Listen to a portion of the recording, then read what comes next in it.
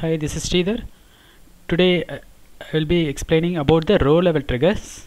As I explained in the previous session, the row level trigger, in row level trigger the trigger body will be executing based on the number of times the records are affected. If there are 10 records are updated, then 10 times the trigger body will be executing. If there are only one record is getting affected, then only one time the trigger body will be executed. So the trigger body execution depends on the number of records getting affected. And if you want to create the row level trigger, then explicitly you have to mention for each row class inside the trigger body. If you are mentioning for each row inside the trigger body, then only it is a row level trigger. If you omit this, then it is a statement level trigger. And the row level trigger will not be fired if there are no records are affected. If 0 records are affected, then the trigger body will not be executed. And we can use the correlation identifiers like :old and :new in the row level trigger. What is :old and :new? These are the qualifiers. If you are inserting some value, inserting a new value, then you will be tracking both the old value and new value in the table for that record. So if you are inserting a new value, what about the old value? There is no old value. So :old is nothing. No, there is no old value, but the new value, yes. For insert operation, :new value exists. :new value exists. And what about the update statement? If you are updating some value, then already some value is there. So :old means the old value is there, and :new means the new value, the newly updated value. So :new for update is exist. And if you are deleting the existing value, the existing value is old value. So :old is exist for delete. And what about the new value? There is no new value. After deleting the record, there is no new value. So for delete, there is no new qualifier, :new qualifier. So basically you will be using these qualifiers while writing row level triggers, because in statement level qualifiers does not exist. And when you are writing these qualifiers inside the trigger body, you should prefix it by symbol. :old dot the column name means the old value of this column, and :new dot column name means the new value of this column. And when you are using these qualifiers in the when class, when condition, let me go to the syntax. In the syntax you will be having when condition. If you are writing these qualifiers in the when condition, then you should not use the symbol. Okay, let me execute some sample programs which I created for row level triggers. Just I want to show you how many times the trigger body is executed. Let me execute this.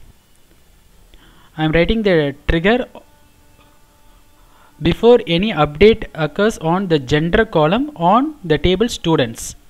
Table is students and the column name is gender.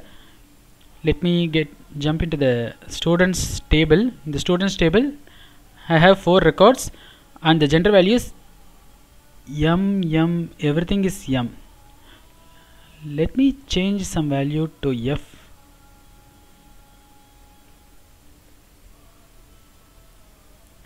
Okay, 103. Let me change 103 as F. Update students. Set gender equals F, where S number equals 103. And I am committing, checking it again. Yes, everything is M, only 103 is F. Okay. And I am writing a trigger on this table students for the column gender, and for each row means I am writing a row level trigger. I am just printing the value. Before update means, before update there are 2 values exist, qualifiers. One is the currently inserted value and another one is the old value, the previous value before update. So you can track both these values. The :old means before update what the value of this column, and :new means what is the value of the, what is the current value after update, what is the current value. So you can find out both the values before updating and after updating. What are the column values in row level triggers? Colon old dot s number, that is student numbers old and new value, and student name old and new value, and gender old and new value. But here in this trigger, this trigger will be invoked only if there is any update on the gender column. If you are updating any other column, then this trigger will not be invoked. Okay, let me execute. It's compiled. Let me clear the output, and I am going to update the students table, and I am updating only the gender, updating the gender